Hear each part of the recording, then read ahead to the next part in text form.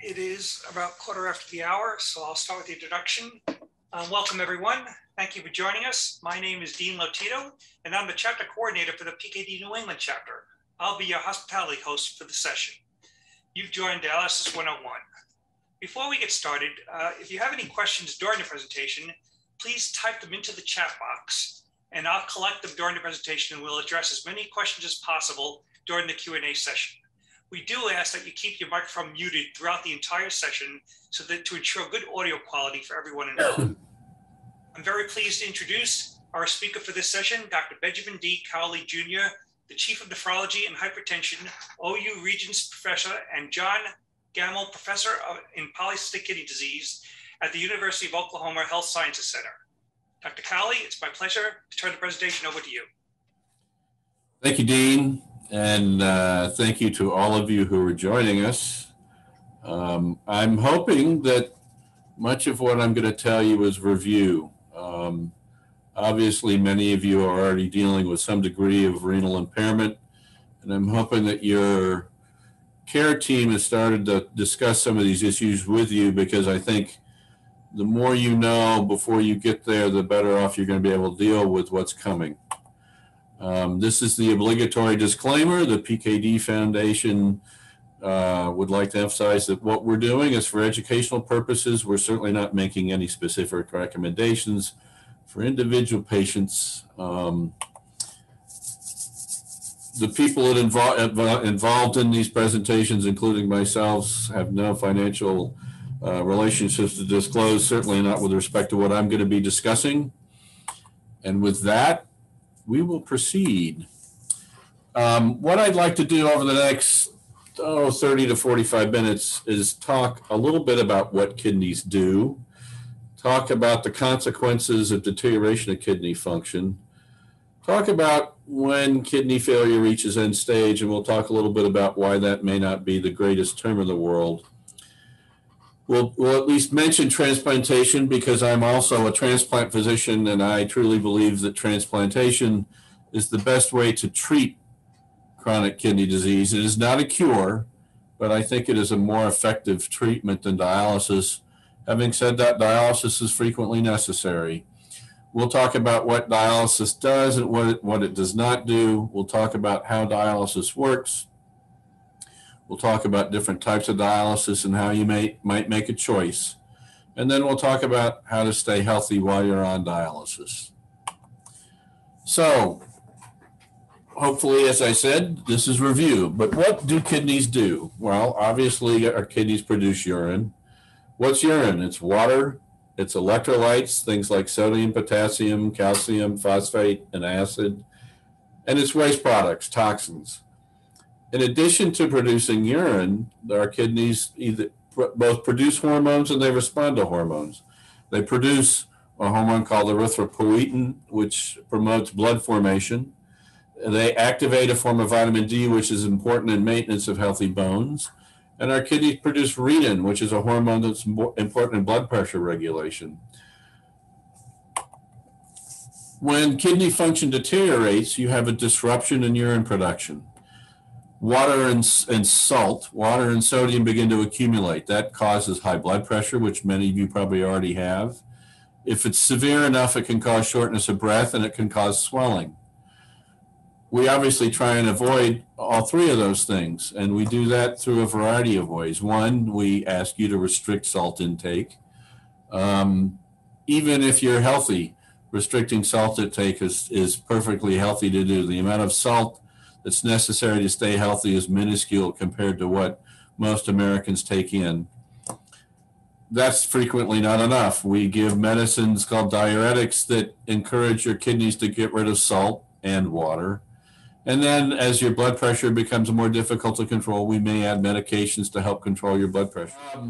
So as we were saying, water and salt accumulation causes high blood pressure, shortness of breath, and swelling. We treat that with sodium restriction, diuretics, as well as blood pressure medication. Control of blood pressure is extremely important. And lack of blood pressure control, uncontrolled blood pressure, will accelerate the deterioration of your kidney function. In addition, it will increase your risk of high blood pressure and strokes. So blood pressure control is extremely important.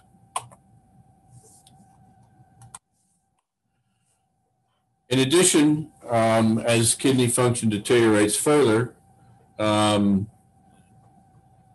you have disruption in electrolyte regulation. Are you guys still seeing my screen, I hope? Dean? No, I'm not. You're not. All right, let me, the other screen? well, let me try a different share here. What's that? I'm waiting. You got it? I don't see it.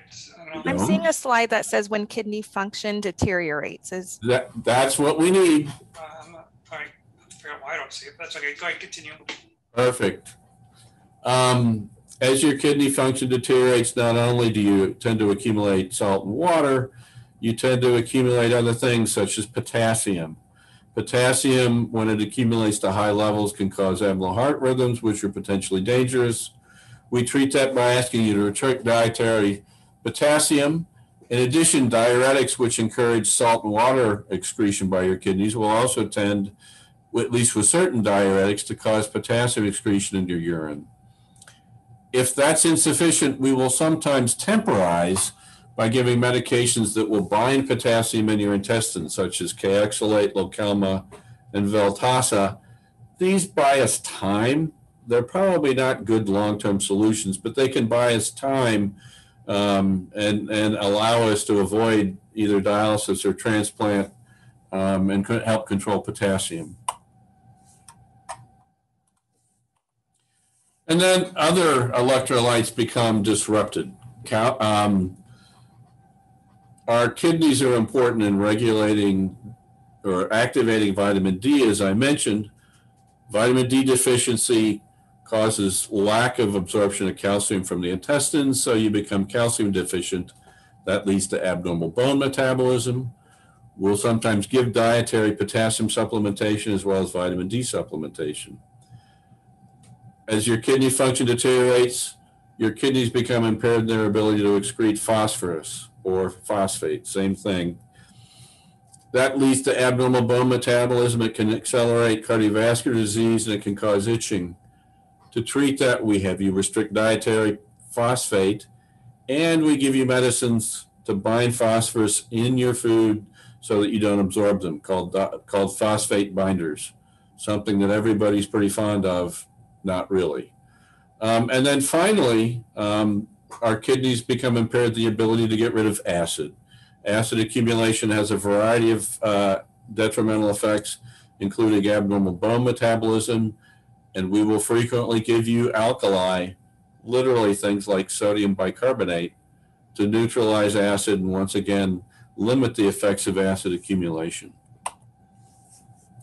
And then finally, as kidney function becomes disrupted and urine production is disrupted, you tend to accumulate waste products, toxins. There are a variety of toxins, many of which aren't very well characterized. They can cause a variety of things from benign to serious. They can cause bad breath, they cause itching. As they become more prevalent, as they accumulate to higher levels, they cause loss of appetite, which leads to weight loss and malnutrition, which is obviously a bad thing. They can ultimately cause nausea and vomiting. If we aren't paying attention and we don't intervene, they can cause inflammation of internal organs such as the heart, which causes pericarditis. They can cause intestinal bleeding. It can lead to disrupted brain function with difficulty concentrating and confusion. And then if it becomes very severe, you can have seizures. Now, obviously, we tend to intervene before these more serious consequences happen, but these are the serious consequences of waste product accumulation from kidney impairment. In addition, as your kidney function deteriorates, you have disrupted hormone production. You can have erythropoietin deficiency. We obviously can give supplemental erythropoietin. Vitamin D is disrupted, and frequently renin is produced in excess levels, leading to more difficult blood pressure control. So as kidney function is deteriorating, we monitor a variety of things. And this is true across the entire continuum of kidney function, from minor kidney dysfunction all the way to end-stage kidney disease. We monitor your volume status and your blood pressure. We monitor your nutritional status. We'll monitor blood chemistries that are associated with bone disease. We'll manage anemia caused by deficiency of erythropoietin, and we will monitor waste product removal by your kidneys, as well as after you start dialysis. All of these things are monitored before you begin dialysis, and they're monitored after you begin dialysis. So what happens when kidneys reach end stage? And I in some ways, I think end stage kidney disease, also known as end stage renal disease, is a somewhat poor choice of words. And the reason why I say that, kidneys can still function, but really what's happening is your kidneys are no longer functioning well enough to keep you healthy. And so when kidneys reach what we think of as end stage, you need either a transplant or dialysis. And as I mentioned, I think transplant is really a better way to treat end-stage kidney disease. It's not a cure, but it's a better way of treating end-stage kidney disease. But, not everybody can get a transplant as quickly as they would want, and sometimes transplants don't always work as long as we would want. The one thing I would add is that even if you start dialysis, your remaining kidney function may be important in helping to maintain your volume status, as well as to assist in waste product removal. So residual kidney function is something we actually do pay attention to. How do we ultimately determine when end-stage kidney disease occurs? Well, quite simply, it's when things are no longer controllable. You either have uncontrollable fluid accumulation, you have uncontrollable potassium accumulation, you have uncontrollable acid accumulation, and you have dangerous toxic accumulation, what we call uremia. Now, we obviously want to avoid uremia. We don't want you to have a seizure before we start you on dialysis. So we monitor these things and try to intervene before serious consequences occur. Now, typically, people begin to get into trouble, or we begin to become seriously concerned about end-stage kidney disease when kidney function reaches about 10 to 15% of normal. We don't want to wait until then to have a plan. It's important to try and have a plan well before you reach end-stage kidney disease, because there are things we can do to prepare you for dialysis if it's necessary. And if you're fortunate, you may receive a transplant before you need dialysis. The best way for that to happen is what happened for Dean, which is to receive a transplant from a living donor. But whether it's a living donor or deceased donor, it's in your best interest to receive a transplant before you need dialysis. There's some things that dialysis does not do, and I want to emphasize this. Dialysis alone will keep you alive, but it will not keep you healthy.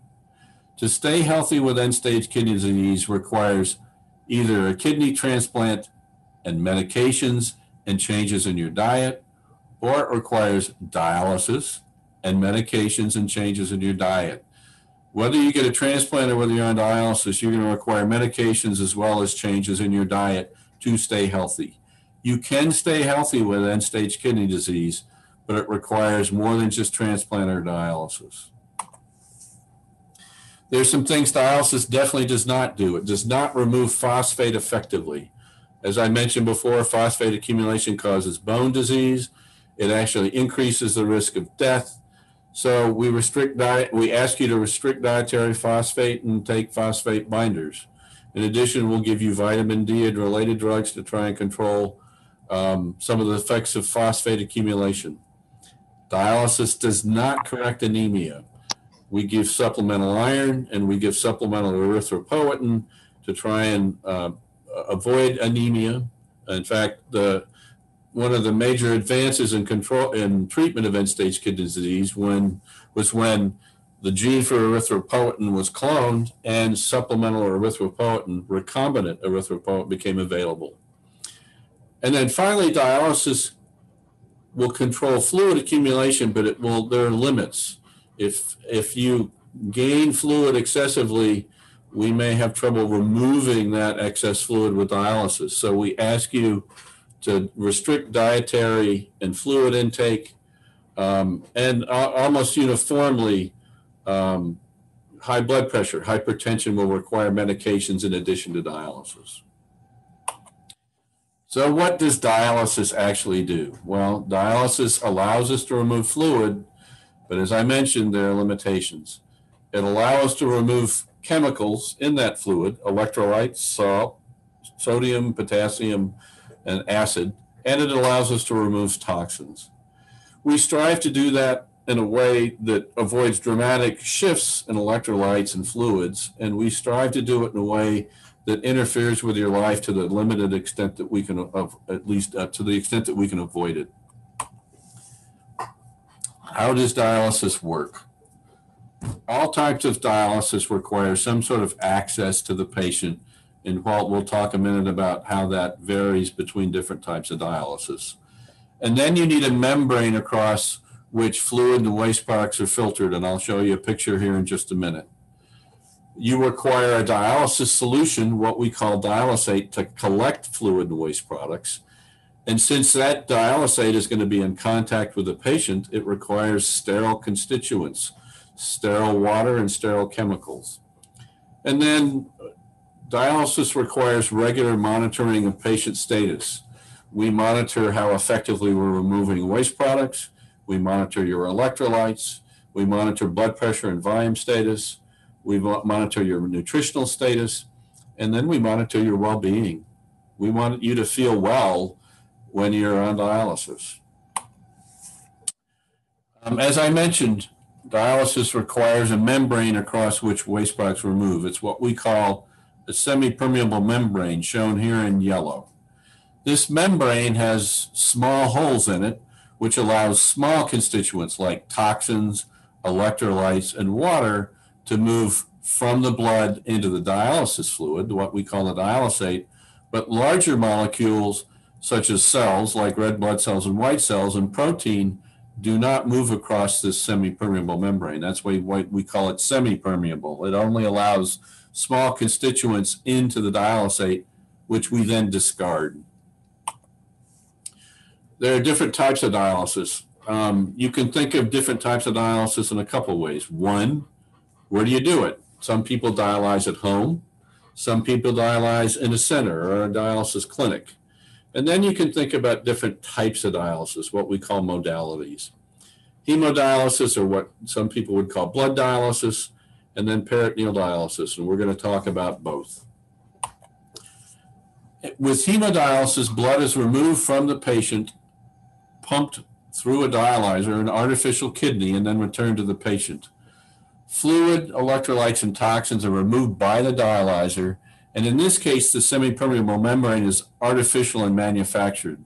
This is a picture of a typical artificial kidney, what we call a dialyzer. The blood goes through the center, and the dialysate goes in an opposite direction. If you cut this dialyzer in cross-section, there are thousands. This is amplified to make it, or magnified to make it visible.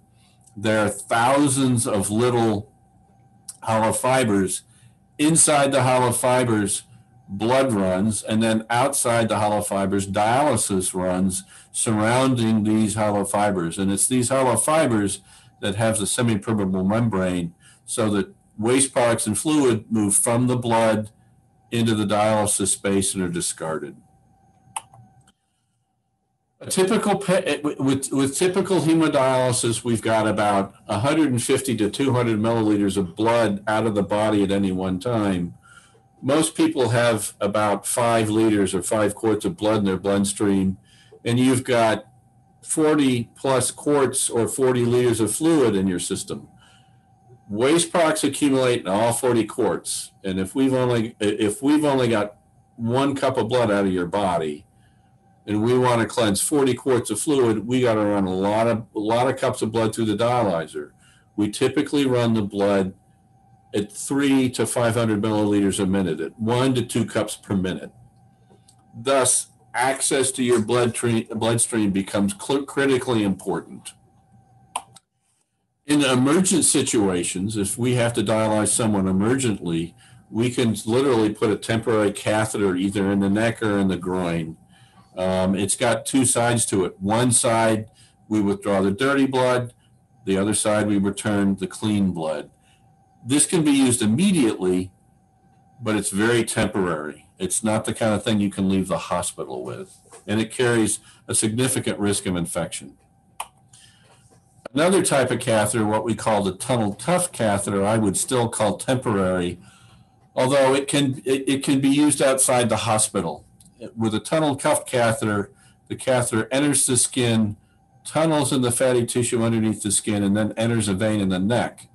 Between where it enters the skin and where it enters the vein, there's a fiber cuff. Scar tissue grows into that cuff to anchor it so it won't fall out and provide a barrier against infection. But that barrier is not perfect. Even a tunnel cuff catheter has a significant risk of infection, and they tend to clot and they tend just not to work well. It's not a good long-term solution, although unfortunately some people do use tunnel cuff catheters for an extended period of time. This is the type of catheter you could leave the hospital with, but it's not a good long-term solution. Somewhat better long-term solution is to use an artificial blood vessel, what we call a graft. With a graft, what we're doing is we're connecting artery to a vein with an artificial blood vessel. Once this is placed, we like to leave it in place for a week or two for the incisions to heal and to allow this to sort of settle in. But when it's ready to use within, a week or two or three, we put one needle in to withdraw the dirty blood, a second needle to return the clean blood, only when you're on dialysis. In between dialysis, there's nothing there but skin. A graft is a better way of doing dialysis than a tunnel catheter, but they have a finite lifetime. These don't last, 10 to 15 years. They'll last 3 or 4 years, if you're lucky. The best thing to have is an arteriovenous fistula. And with an arteriovenous fistula, what the surgeons do is they connect an artery directly to the vein, bypassing the capillaries. And in this situation, the pressure in the artery is directly transmitted to the vein.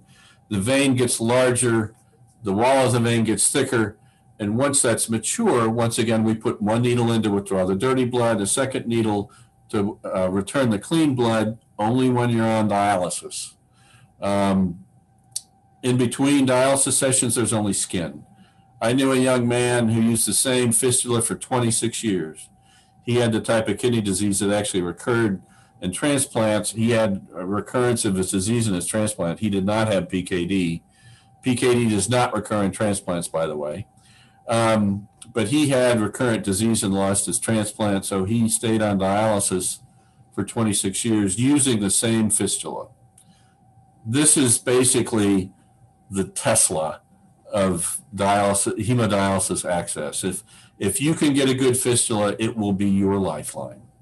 And the risk of infection with either a fistula or a graft is significantly less than with a tunnel catheter. This is what it looks like. This is a standard dialysis machine. This is a dialyzer. The red tubing you see, one is to remove blood from the patient. The other is returning the clean blood to the patient.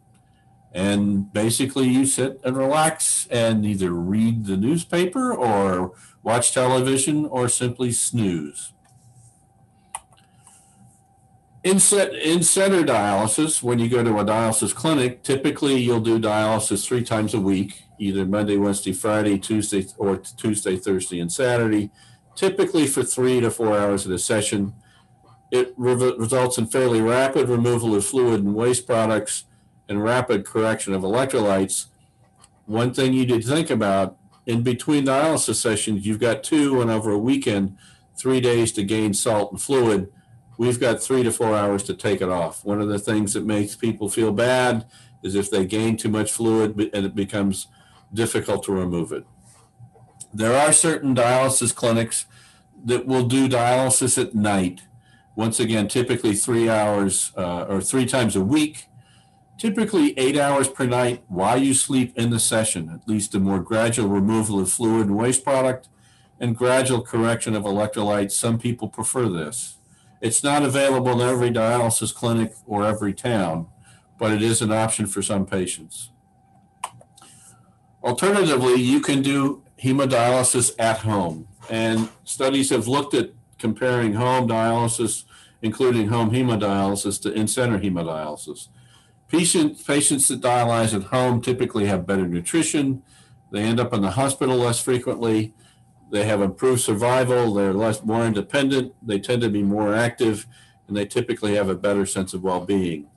To some extent, there's probably a selection bias, meaning people who dialyze at home tend to be a little bit more stable, and they tend to be more engaged in their own care. And so that's probably part of the reason why people who dialyze at home tend to do somewhat better.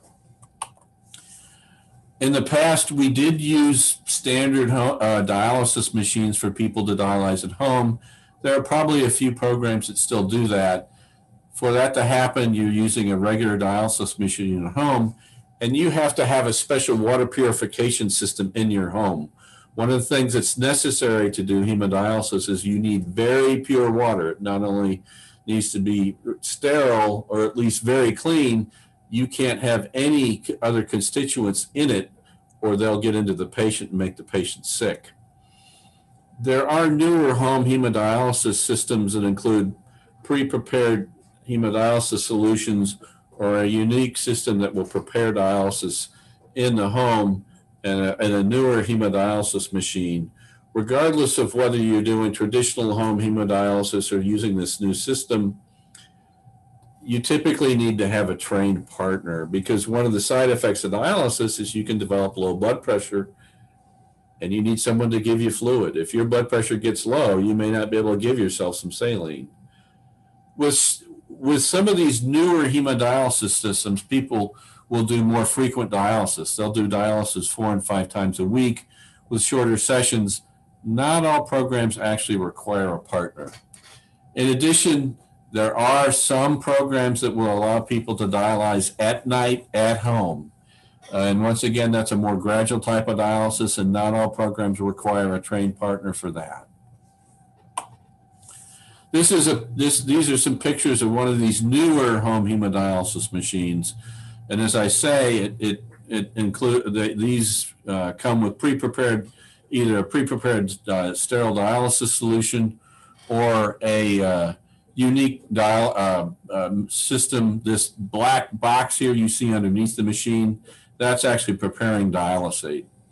Once again, if you're doing it short and frequently, you may not require a partner, and if you do it at night, you may not require a partner. Complications of hemodialysis include cramping if we have to take off too much fluid. That can also cause your blood pressure to fall. People sometimes develop headaches. They have nausea and vomiting. They feel washed out. They get abnormal heart rhythms, and they get infections. Many of these side effects are a function of how much fluid you gain or whether you're not careful with your diet. And so many of the complications are limited if the patient's careful about their diet and their fluid accumulation. The other major type of dialysis is what we call peritoneal dialysis. And the reason why we call it peritoneal dialysis is there is an empty cavity in your abdomen called the peritoneal cavity. It's lined by a peritoneal membrane. And this peritoneal membrane acts as the semi-permeable membrane that we need to do dialysis. Once again, it allows us to remove excess fluid, electrolytes, and toxins, and it's done at home. There's no need for a helper. And what you do is you exchange fluid. You put clean fluid in your abdomen for a period of time. Waste products and excess fluid move into your abdominal cavity. You throw away the dirty fluid, and then you do it all over again. These exchanges can be done either manually or by an automated machine at night. This is a picture from the side of your peritoneal cavity. Your abdominal organs are in gray, and this dark area is the peritoneal cavity. It's typically relatively empty. There's some lubricant to allow your intestines to wiggle around while they're digesting your food, but it is a potential space. To do peritoneal dialysis, we have the surgeons put a catheter. This picture doesn't show it quite so well, but what happens is that catheter enters the skin, tunnels in the fatty tissue under the skin, and then it enters the abdominal cavity. Between where it enters the skin and where it enters the abdominal cavity, there's a cuff. Scar tissue grows into that cuff to anchor it so it doesn't fall out and to provide a barrier against infection. This shows the system. This is a drain line where you drain the dirty fluid. Once you've drained the dirty fluid, you clamp this line, you open this up, and you put clean fluid in, and then you disconnect. I'll show a picture of that here in just a moment. When you do peritoneal dialysis, there's several things that have to be determined. One, how much do you put into your abdominal cavity? Typically, it's between 2 and 3 quarts per exchange. We'll need to determine how many exchanges per day. That's typically a function of how effectively we're removing waste products. And once again, we monitor that. And then we'll talk about the doctor will typically determine the type of dialysis, although frankly, very few people do manual exchanges anymore. This is how peritoneal dialysis first started. It was all manual. But as automated machines became available, the vast majority of patients do automated dialysis at night. The patient and the doctor together determine the type of dialysis solution that's used. And what I mean by that, the way we withdraw fluid from the patient into the abdominal cavity is by varying the amount of sugar, varying the amount of glucose that's in the peritoneal dialysate fluid. That glucose, that sugar, sucks fluid from the patient into the abdominal cavity, and then you throw it away. By having different concentrations of glucose, you can vary the amount of fluid that's removed. In addition, there's a newer molecule called icodextrin, which is even more effective at fluid removal. That's used in selected circumstances that you and the physician will determine. This is a picture of someone doing what's called chronic ambulatory peritoneal dialysis. Basically, the manual exchange is done by the patient. And this is how peritoneal dialysis started. Basically, in this, the patient always is carrying fluid. There's fluid in the abdominal cavity, except when the patient's doing an exchange. In between exchanges, the catheter is hooked to nothing. It's just basically taped up to your abdomen. When it's time to do an exchange, you wash your hands, you put on a mask, you connect yourself to a system that has an empty bag and a full bag. You open a clamp, the fluid in your abdomen fills this empty bag. Once the empty bag is full, you clamp the line going to the drain bag, and then you open a clamp where this clean dialysis fluid enters your abdomen. This is dirty fluid, this is clean fluid. So what you're doing is you're draining dirty fluid and replacing it with clean fluid, and you typically do that 4 to 5 times a day. It takes about 15 to 20 minutes to do a manual exchange. I've had a few patients do this because they thought it fit their lifestyle better, but it's unusual that patients do CAPD anymore. Most people will use an automated machine that cycles fluid in and out of their abdomen while they're sleeping. Basically, you hook yourself up to a machine at night, and the machine's, puts a couple liters of fluid in your abdomen for 2 to 3 hours, automatically drains it, and then does it all over again. Now, not all patients can achieve adequate toxin and fluid removal with an automated cycler. We'll sometimes use hybrids. Sometimes we'll have a patient use a cycler at night, and then we'll have them carry fluid during the day and maybe even do a manual exchange in the middle of the day.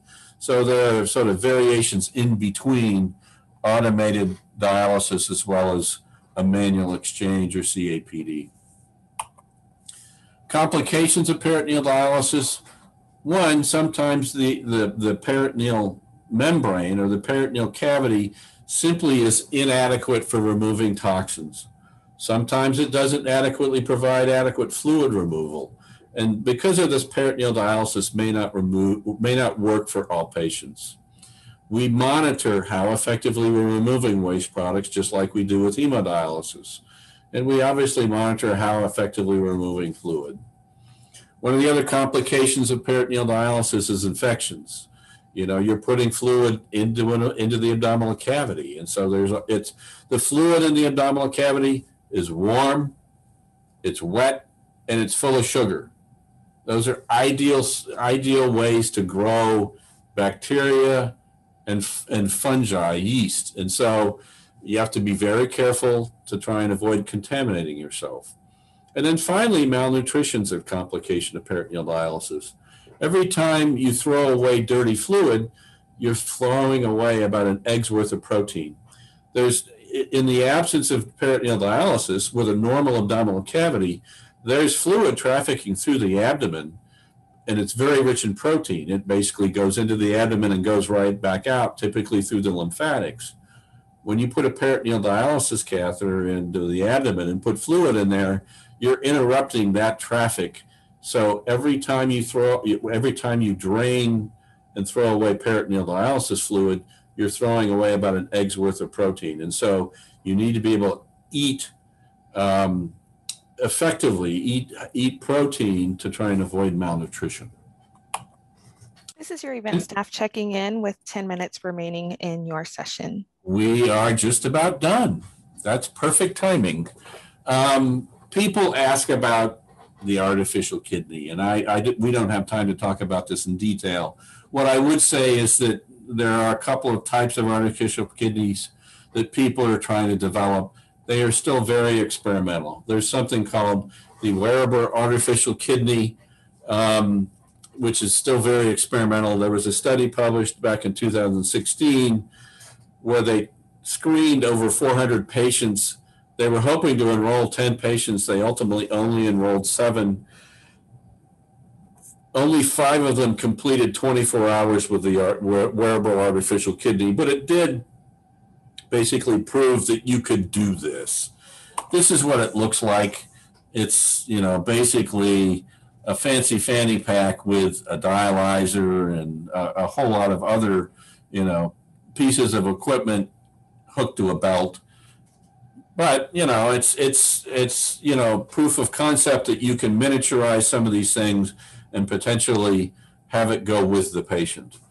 So the other holy grail is what would be called the bioartificial kidney, which is a hybrid between actually human cells, which are shown here, which would line this particular this canister, and you have blood going through here. You filter fluid, and then that filtered fluid goes through this second cartridge, which processes the fluid using real human cells. And it's basically, the goal is design really sort of an artificial kidney using human constituents.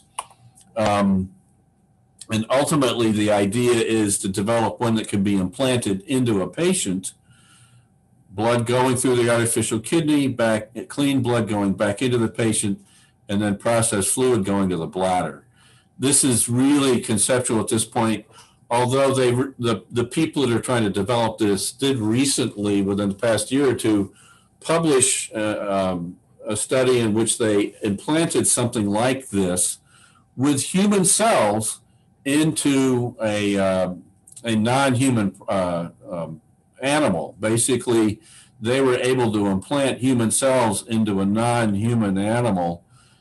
The cells are basically protected from the environment, so the cells are not attacked by the recipient, either whether it would be human or a non-human animal. So this remains something very experimental, but people always ask about it.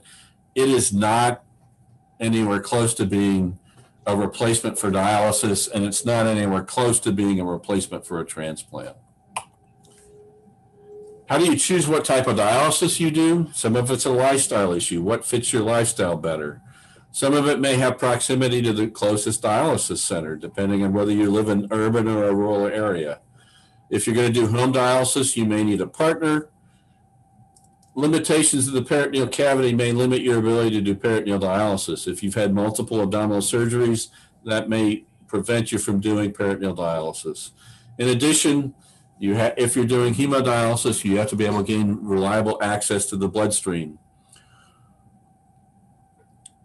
Typically, PKD patients are reasonable candidates for either one of these types of dialysis, but this typically needs to be individualized with discussions between the patient and the physician. One of the things that we frequently forget to tell people, because we take it for granted, is that people switch between different types of dialysis all the time. If you're doing peritoneal dialysis and you develop a severe infection, we may have to remove the peritoneal dialysis catheter, and you may have to switch to hemodialysis for a period of time. Alternatively, if you're doing hemodialysis and you have difficulty maintaining vascular access, you may switch to peritoneal dialysis for a period of time. People go back and forth between different dialysis modalities all the time. So, staying healthy with end-stage kidney disease. Dialysis alone will keep you alive, but it will not keep you healthy. To stay healthy with end-stage kidney disease requires either a kidney transplant and medications and changes in your diet, or dialysis and medications and changes in your diet. Regardless of whether you have a transplant or whether you have, or whether you're doing dialysis, you are at increased risk for vascular, especially cardiovascular disease. So it's important to try and control sodium and phosphate. It's important to control high blood pressure. It's important to control lipids, including cholesterol and triglycerides. It's important to exercise to the extent that you are able. And for God's sakes, don't smoke. Anyway, I appreciate your time and attention, and I will certainly be happy to answer any questions which any of you might have. Once again, thank you for your attention, and I hope you enjoy the rest of the conference. Thank you, Dr. Colley. We do have a couple of questions. Again, as a reminder, please keep your microphones muted and type the questions to the chat box. So a couple of questions came in. At what GFR should you start planning for dialysis or transplant? That's one question. I think that depends a little bit upon how rapidly your kidney function is deteriorating. I think planning for dialysis, planning for transplant or dialysis is probably a good thing to at least begin doing once your GFR gets down below 30, because it doesn't happen immediately. If you're going to receive a transplant, there's an evaluation process you need to go through. Even if you have a living donor, there's an evaluation process they need to go through. Technically, if you're having to wait for a deceased donor transplant, you won't become eligible for a deceased donor transplant until your GFR is less than 20.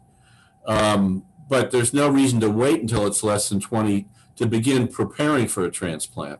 Once again, as I mentioned, if you're going to do dialysis, we need to either place vascular access or place a peritoneal dialysis catheter.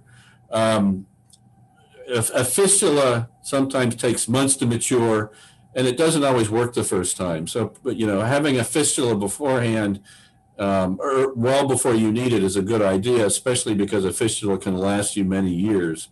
I wouldn't place a graft long before you need it because they have a finite lifetime.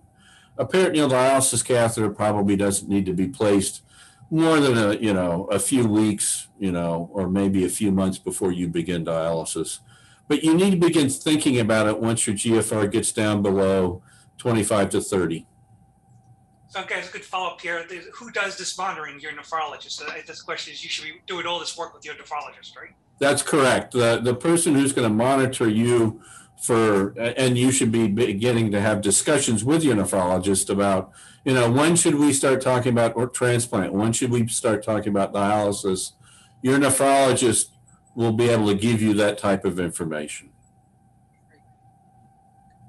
Someone asked if they're going through planning on a transplant, but they need dialysis for a short period of time, would you recommend a chest catheter or fistula in that case? That's if you're really convinced. I mean, and the problem is you can never be certain that you're going to get a transplant. If you're very convinced that you're going to get a transplant fairly quickly, a tunnel dialysis catheter is not the end of the world. The problem is unanticipated things can happen. If you think you have a living donor, that living donor may not be a suitable candidate. And for sure, if you're waiting for a deceased donor kidney, there's never any certainty. So if you're absolutely certain that your living donor is not going to, have a problem, a tunnel catheter is not the end of the world. A fistula is always a better way of doing dialysis, especially if it's going to be for any extended period of time. But a fistula has to be done well ahead of time. The advantage of a tunnel dialysis catheter, once we place it, we can use it immediately. All right, well, that's all the questions we seem to have now. It's the end of the hour. I want to thank you, Dr. Cowley, and thank everyone for joining, and please enjoy the rest of the conference.